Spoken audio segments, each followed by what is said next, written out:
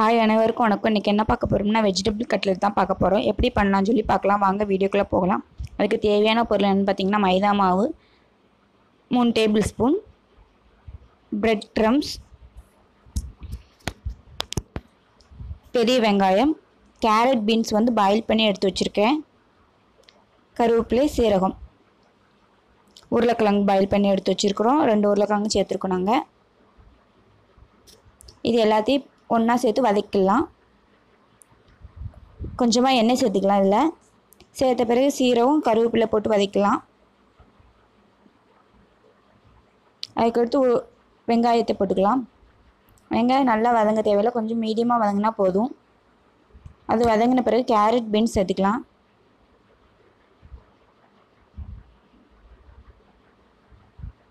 Carrot beans கொஞ்சமாக வதங்கணும்.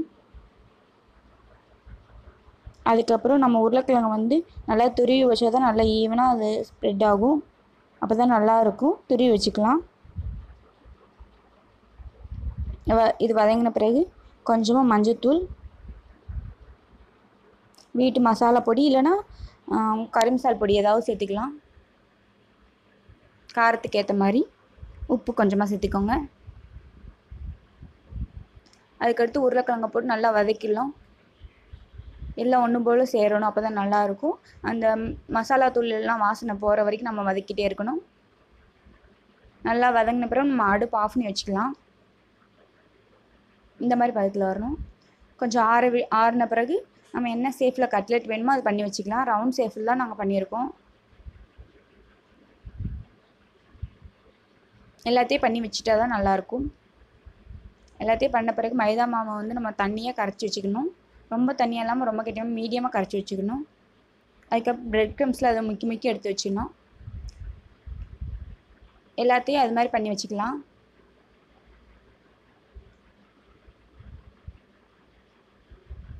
இதுக்கு வந்து எண்ணெய் வந்து ரொம்ப சூடாக இருக்கணும். அப்போ தான் நல்லாயிருக்கும். கம்மி ஃப்ளேமில் வச்சிங்கன்னா வச்சுக்கோங்களேன், எண்ணெய் வந்து ரொம்ப இழுத்துரும். நல்லா இருக்க பிரெட் க்ரம்ஸ் வந்து கிரிப்ஸியே கிடைக்காது உங்களுக்கு கட்லெட்டு. அதனால் எல்லாத்தையும் நம்ம டிப் பண்ணி எடுத்து வச்சுக்கலாம்.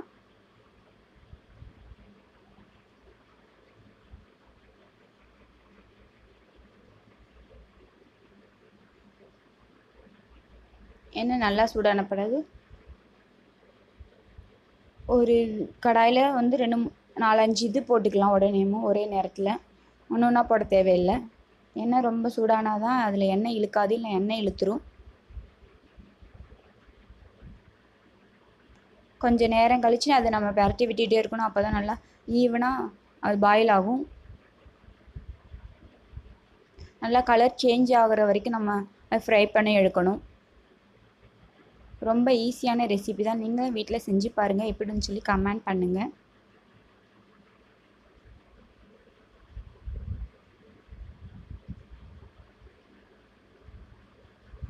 இது மறக்காமல் நீங்கள் ஃப்ளேமை வந்து ஹையில் தான் வச்சுக்கணும்.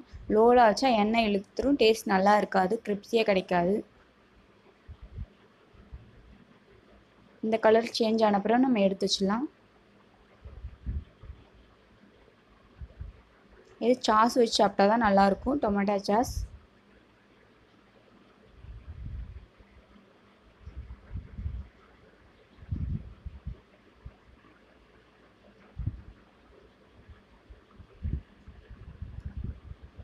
நன்றி.